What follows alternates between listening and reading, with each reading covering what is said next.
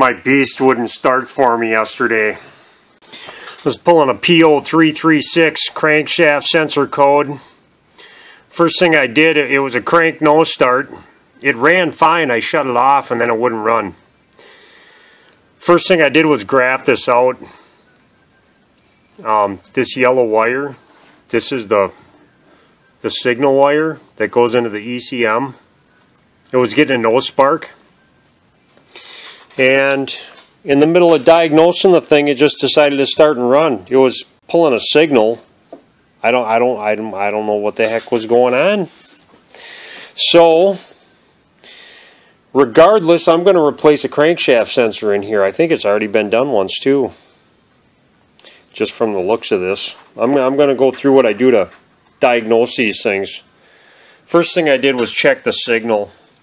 If you can't do that, you know, it's the biggest reason why I poked this. You should never really poke these wires. It's a solid yellow wire. You can't miss it.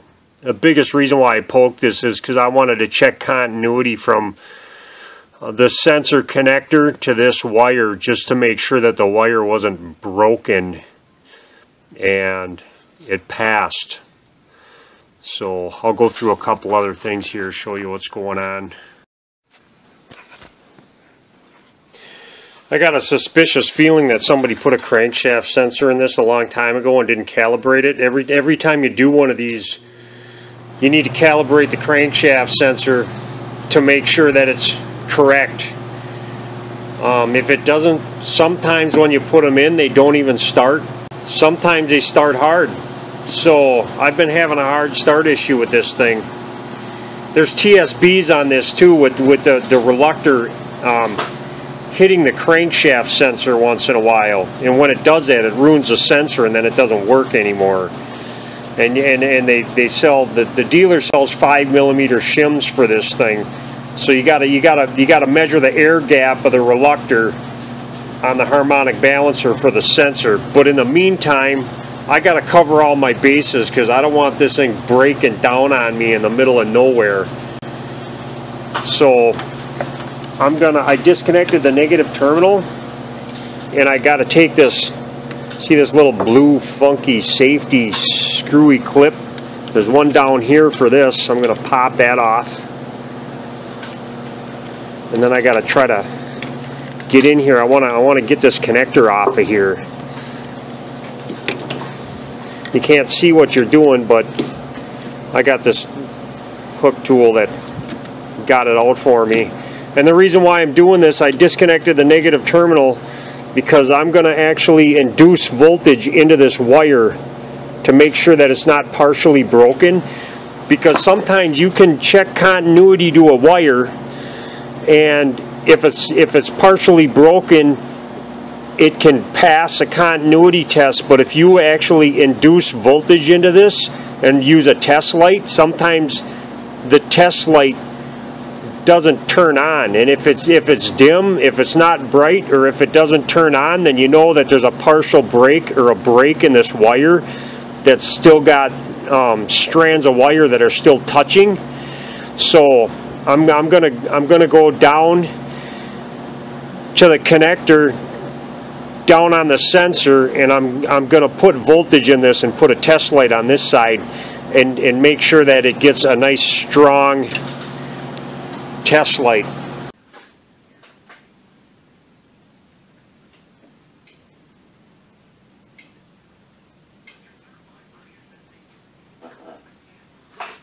Okay, it lit up nice and bright, so that's good. That means I know that my wire is real strong.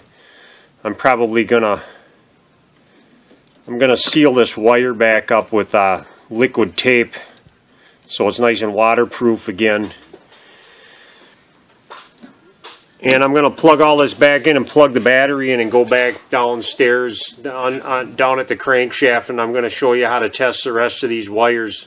Basically, I disconnected the battery. I used a power probe to induce voltage, but I isolated the battery, so this wire was the only wire that was getting power to the whole car. So basically what I did is I ran a ground from the battery to the test light wire right here, and then and then I ran my power through here, and then you know, the power from the battery down at the connector at the plug, and then it runs its way up here. So that way I'm not using the power or the ground for anything else in the car, and I'm not forcing voltage into the computer.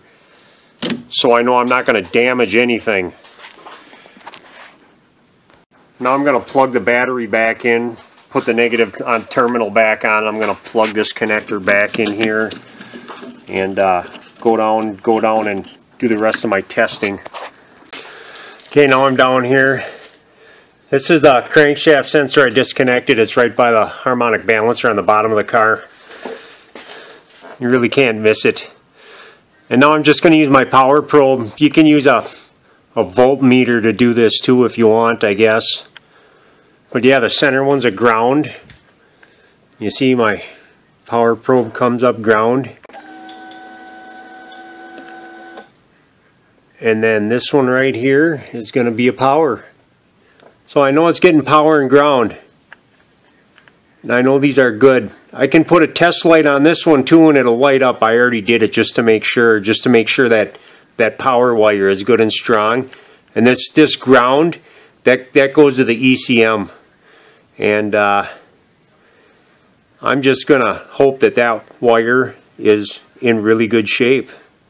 It should be. I don't want to start inducing voltage into the thing either, just because it's for the computer. I got a feeling somebody replaced this, because I'm looking at this connector right now and I can see it's kind of folded over a little bit.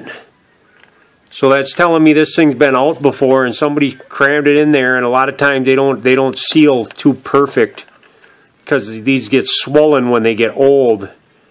So somebody had this off once before and plugged it in. I don't know if this is a factory sensor or not, but I'm going to be taking that off next. I'm going to get this connector off of here. These are funky. Well, yeah, this thing's broke. Kinda broke. Kinda.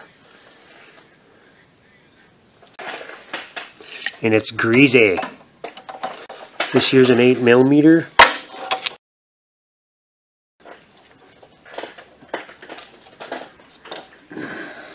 You just take it out like that. Now I'm looking inside the hole. I want to get a 5/8 socket. I don't know, I think it might be a 16mm if you're a metric guy. I know small block Chevys, the harmonic balancer bolt is a 5/8 socket, and I want to turn this. You should go clockwise. And I'm just going to keep turning it until I can get on a reluctor tooth.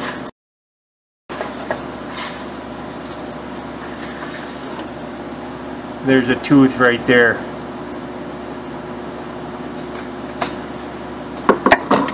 That's exactly what that technical service bulletin was talking about.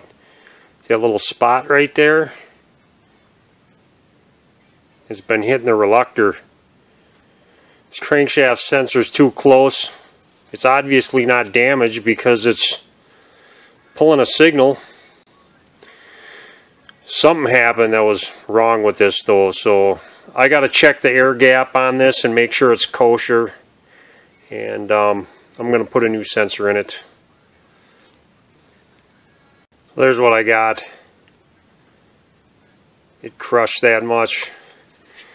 And if I take and just pick this a little bit,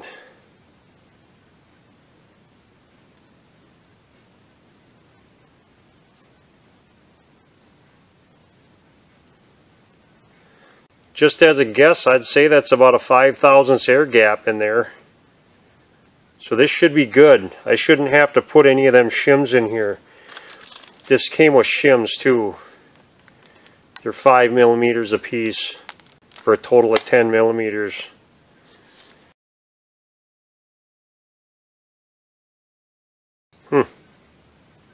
Interesting. So I'm just going to toss this one in there, see if it wants to run. Well, just for fun, I'm going to turn this a full revolution and I'm going to check this sensor again and see if there's any marks on it from it hitting anything. It looks completely untouched. Yeah, you want to make sure that this surface is clean too, so you get the right gap. Okay, now I'm going to see if this thing wants to run. Make sure these wires aren't touching the harmonic balancer or anything.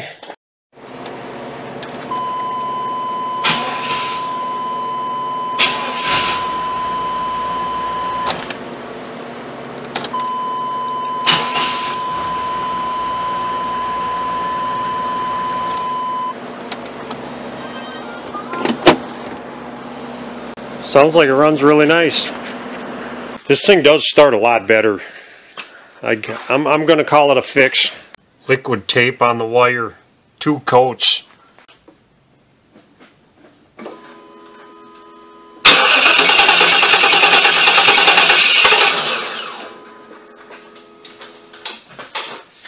Well, there it is. It's getting a lot stronger signal. I went under here and used a T-pin.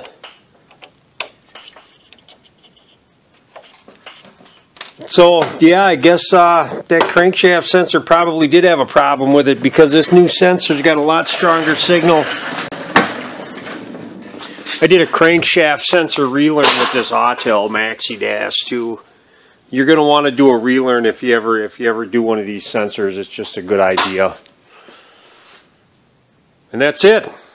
Okay, bye.